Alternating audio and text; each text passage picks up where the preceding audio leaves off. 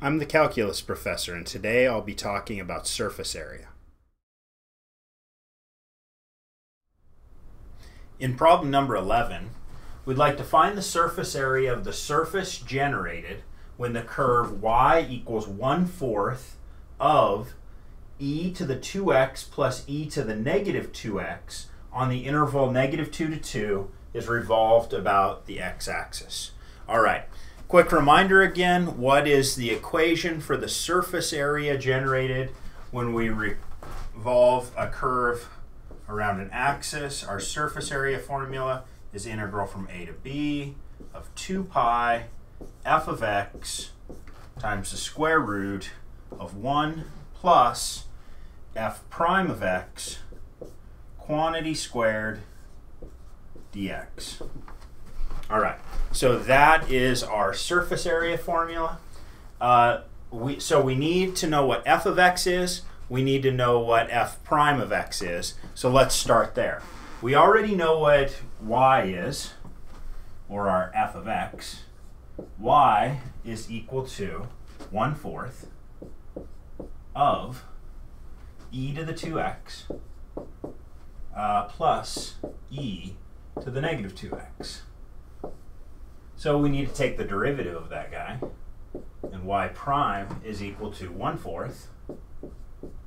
The derivative of e to the 2x is 2e to the 2x, and the derivative of e to the minus 2x is minus 2e to the minus 2x.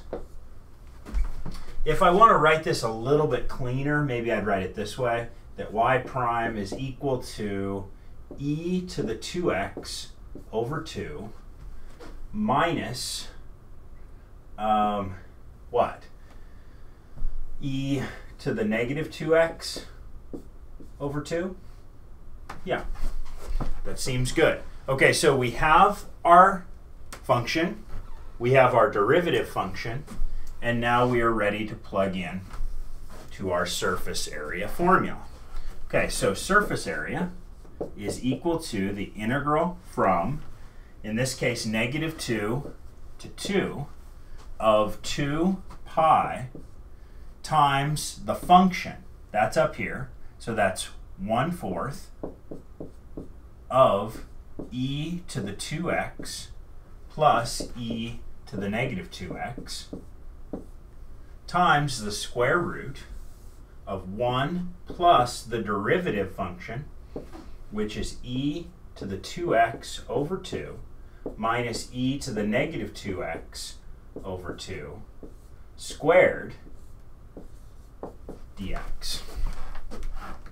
All right, and if we take this antiderivative, plug things in, we should get our surface area. Now, this looks quite nasty, but we can do some things to simplify this down a little bit and actually take an antiderivative. So let's work on it. Right off the bat, I see I have a 2 pi and I have a 1/4. All of that can come outside of the integral, and I'll just write that as a pi over 2 times the integral from -2 to 2 of this guy, which is e to the 2x plus e to the minus 2x times, now we need to do a little work inside here. So we get the square root of 1 plus, if I square this out, I get this guy squared, which is e to the 4x over 4. Then 2 times the first is e to the 2x times the second is -1/2. Square the second guy and I get positive e to the negative 4x over 4 dx. I can combine the 1 and the -1/2 to give me a positive 1/2. And when I do, this thing factors to a perfect square, which is very convenient. So let's write this as the perfect square that it is. If this were gone and this was a positive 1/2, then it would just factor back to this, except it would have a plus instead of a minus in between the two terms. So let's rewrite. This is equal to pi over 2 times the integral from -2 to 2 of e to the 2x plus e to the negative 2x times the square root of, now this is going to be e to the 2x over 2 plus e to the negative 2x over 2 quantity squared dx. All right, so we have the square root of this square, and we can now cancel the square root in the square, and we get the following. Notice, when I take the square root of this square, I have a 1/2 inside both of these. That 1/2 could now come outside the integral, and I could just write it this way. This is pi over 4. The 4 is coming from, I'm taking this half out once I cancel that square root in that square. I've got integral from -2 to 2 of e to the 2x plus e to the negative 2x times, I brought that 1/2 out already, so all that's left is e to the 2x plus e to the negative 2x dx. Okay, I'm running out of room here, so I may erase over on this side. Keep working. So what I need to do next is let's FOIL that out and get this into a form where I can take a nice antiderivative. So if I keep working, I get this is equal to pi over 4 times the integral from -2 to 2 of e to the 2x times e to the 2x is e to the 4x. E to the 2x times e to the negative 2x is e to the 0, but e to the 0 is just 1. E to the negative 2x times e to the 2x is e to the 0, which is just 1.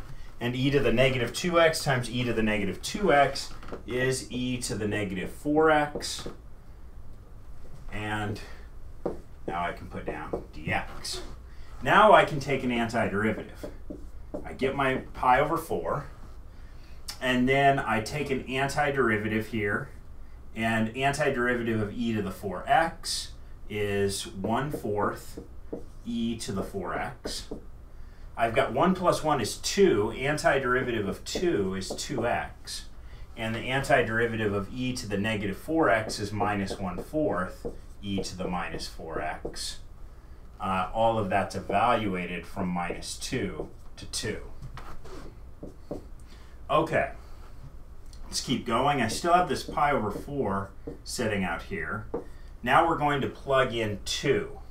When I plug in 2, I get 1/4 e to the 8 plus 4. Plug in 2, I get -1/4 e to the negative 8.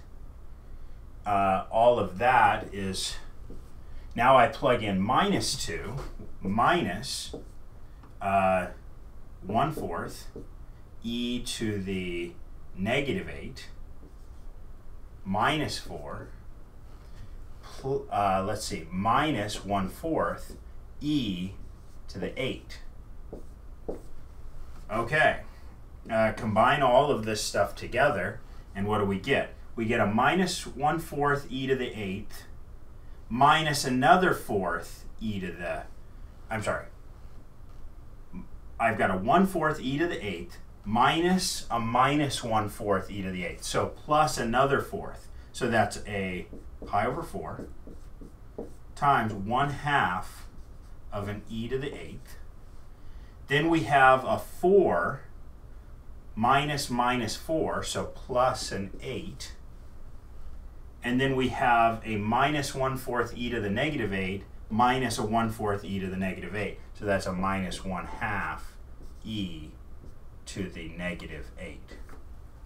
And that is about as good as it gets on this one. So the answer to how much surface area there is on the original function y as it's revolved around the x-axis is given by this expression.